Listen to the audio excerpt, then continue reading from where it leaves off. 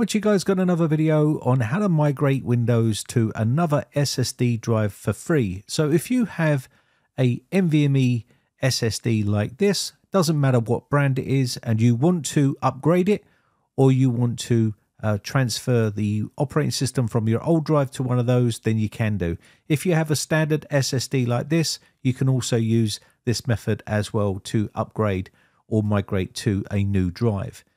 You can either use this method as well, or you can either use an adapter for the SSD like this one, which is basically a SATA connection with a USB connection on the end of it, so you can do it outside of the computer, or you can use an enclosure like this one as well, which is an NVMe enclosure, or you can use an SSD enclosure as well. Also, some motherboards do have two M.2 slots on them, which means you can basically clone from one to the other if you want to do it that way while it's in situ inside the motherboard. So let's show you how you can do this on your system. So basically what we've got here is a computer, and what we're going to do is we're going to be cloning from one drive to another. So assume that you've got all of your programs and all of your data on this computer, and you want to clone this over to a new drive, maybe a bigger drive, then this video is for you. So you can see here we do have a disk 0 here, which is only 63 gigabytes. And if we wanted to upgrade that to, say for instance, this one here,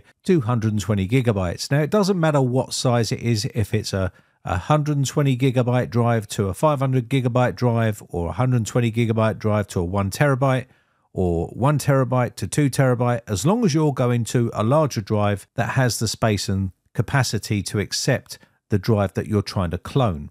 So let's go ahead and I'll show you here. So you can use this method for any size of drive. It doesn't matter what you've got, as long as you're upgrading to a larger drive or swapping out your drive, you can use this method.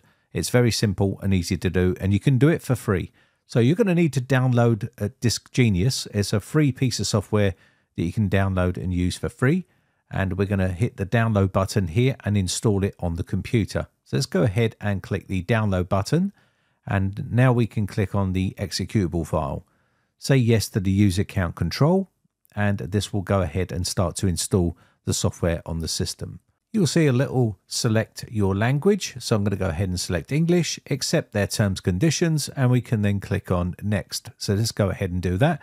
You will see, take care, please do not install this application to the partition where you want to recover files. Otherwise, the files will be destroyed and cannot be recovered forever. So basically, you want to install this on the drive that you're cloning. And we're going to go ahead and do that, which is my C drive. And that's the drive we're going to be cloning. So let's go ahead and clone this drive by launching our Disk Genius. Now you can open the website and take a look there, but I'm just going to take that check mark out and click finish. That's now done. Disk Genius will open. You will see the two drives that I have here. I have a 64 gigabyte drive and a 120 gigabyte drive. They are on a VMware workstation. So basically I'm using a virtual machine to show you and replicate how we can clone this, but you would be cloning this from one drive to another, and it's just replicating that same process. You've got loads of other features inside here that you can use, but what we're interested in is the cloning method, and we're going to be using the OS migration tool, which is here. So when we click on the OS migration tool, you will see this is the drive we're cloning, and this is the drive we're cloning to. So we're going from a 64 gig to 120 gig. And it doesn't matter what size it is, and it doesn't matter whether this is a virtual machine or whether this is real drives. It will show you exactly what you need to do. So first off, let's click on the OS migration, and we now need to select the target disk. This is the disk where the clone is going to go to, which is our 120 gigabyte drive. Yours might be a 2 terabyte, 1 terabyte. It doesn't really matter. So select the drive, which is going to be your target drive. Click OK. And once we've done this, we can now see the window popping up here. So the top one is our source drive, which is our drive we want to clone. And the bottom one is our target drive. That is our 64 gig up the top. And the bottom one is our 120 gig. Now you see it's only going to be cloning this small amount, but we can extend this to use the whole drive rather than just using the small amount by just using the slider here. Now that's done.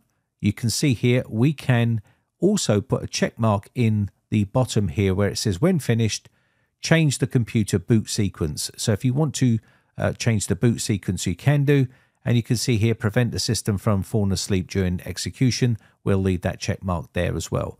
But we don't want to obviously check mark this one here, because obviously this is to change the boot order to boot to our new drive. I can do that manually afterwards. And especially if you are using one of those adapters, you don't want to be doing that, because obviously you want to take the drive out of that and put it into the computer after you've cloned it. So let's go ahead and click start. And you can see here, warning, all files and partitions on the target drive will be overwritten. So we're going to click OK here. You will see this Dysgenius window popping up here, giving us the option to use hot migration or reboot to WinPE. I'm going to be using the hot migration tool here to basically migrate our operating system. So let's click on this, and it should now start the process. So what it's going to do is basically clone from our 64 gig drive here to our new 120 gig drive. And that's basically what it's going to do here. It will take some time, so be patient. Go and make yourself a cup of tea and come back, and it should be finished. And hopefully once it's done, you'll be able to remove that drive from its external enclosure and put it into your computer and upgrade it. Or if you've got them already plugged into the computer, you would just obviously swap them around and make that your main bootable drive. You can see here, system migration has been completed, and to boot from that drive, we can click yes here, and it will reboot the system and boot to that drive. I don't want to do that, because if you're using an external enclosure, you don't want to boot to that drive. Otherwise, you're going to be causing yourself a problem. So I'm going to choose shutdown instead and push complete. And we can now see that we do have an exact clone of our 64 gig drive to our 120 gig drive. Now, remember what I said before.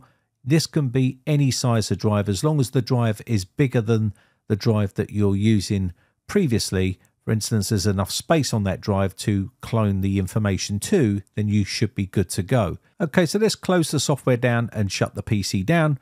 And what you would do here is then change the drive over to the new drive that you've just cloned, and then you can boot to that drive.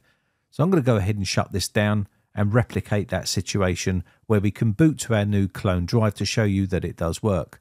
I've now booted up the computer on the new drive. We can go to disk management here, and you will now see that disk 0 is our drive E and our disk 1 is our drive C. That means I'm now booting to our new 120 gig drive here that I've just created, because that is drive C. So that just shows you that we are using our brand new drive to boot up to. So it works perfectly fine, and everything should be exactly identical to the drive that you've just cloned. So I hope this video has been some sort of use to you. My name has been Brian from BritecComputers.co.uk. Just want to say a quick shout out to all my YouTube members. I really do appreciate the support, and I'll catch you in the very next video. Bye for now.